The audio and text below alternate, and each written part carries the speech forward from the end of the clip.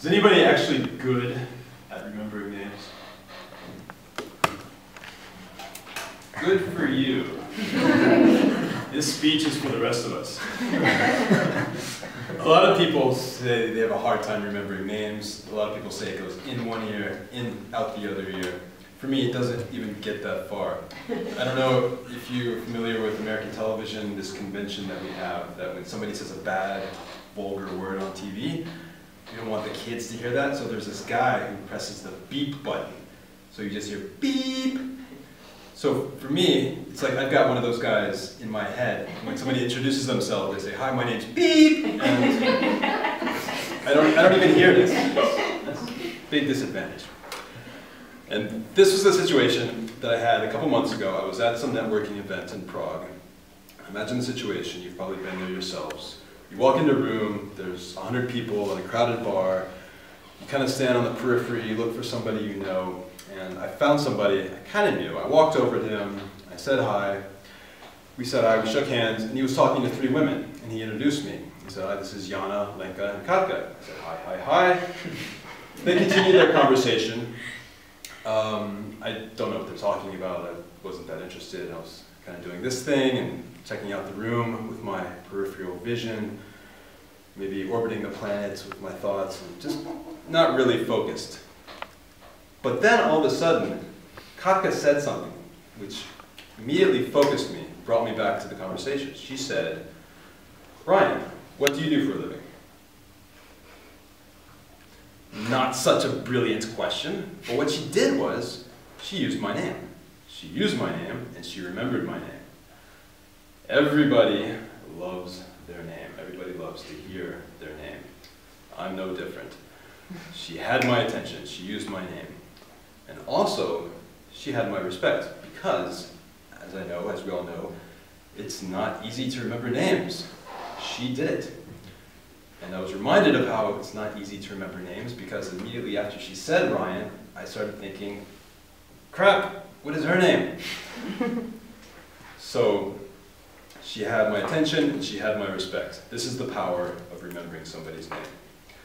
And now I will tell you my formula, which I've lately been developing, which is working pretty well so far, for remembering names quickly.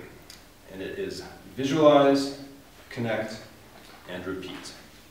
VCR. Convenient acronym. If you go back in time for your thoughts, remember before DVD players, these big things, cassettes, you put them in the machine, they made a noise, VCR. Okay.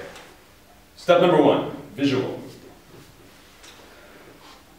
Whoever says they have a hard time remembering names, usually it's not the same with faces. It's easier to remember faces. Would you agree? Most people, no? Okay. Most people would say it's a little easier to remember faces. In general, what we can see, we remember. It's just easier to remember things. Part of the reason is we're just born this way, we're constructed this way. A bigger part of our brain is devoted for processing, remembering visual information more than any of the other senses.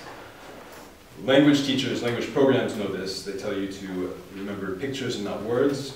Rosetta Stone, for example.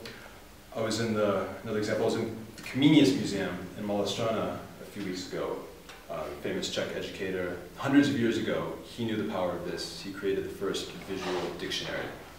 So, pictures. We have an easier time to remember pictures. But a name is not a picture. It's a sound, it's auditory. So what do? The challenge is to think of what the name reminds you of. You can get better at it, but if you think hard enough, every name has a sound or something that can remind you of something visual. Example, the Czech name Milan.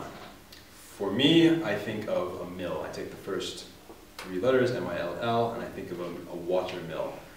Big wooden wheel going through a river or a stream.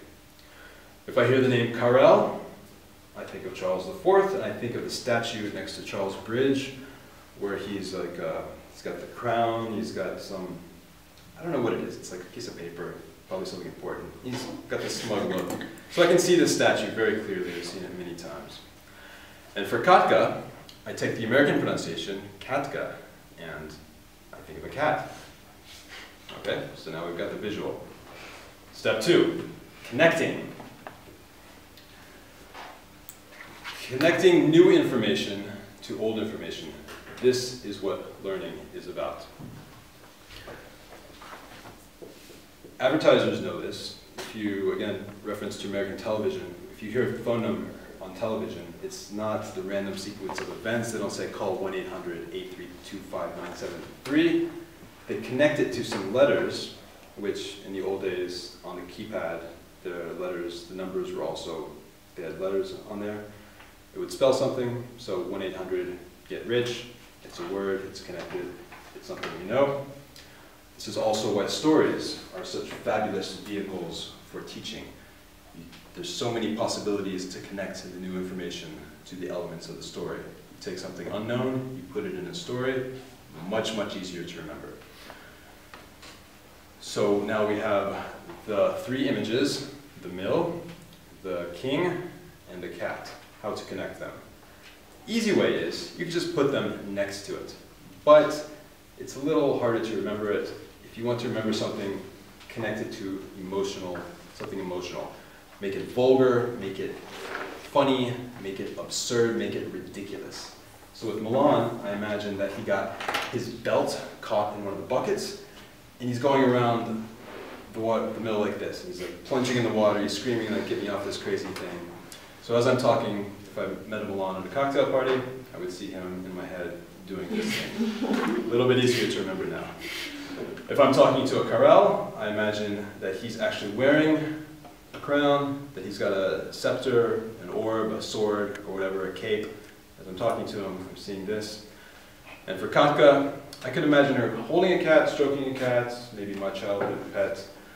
Or better, imagine her with some whiskers, some cute little cat ears, and much easier to remember. Step 3, repetition. Go back to your school days. When you learned something, when you took a class, was that enough? You took the test, you remembered it?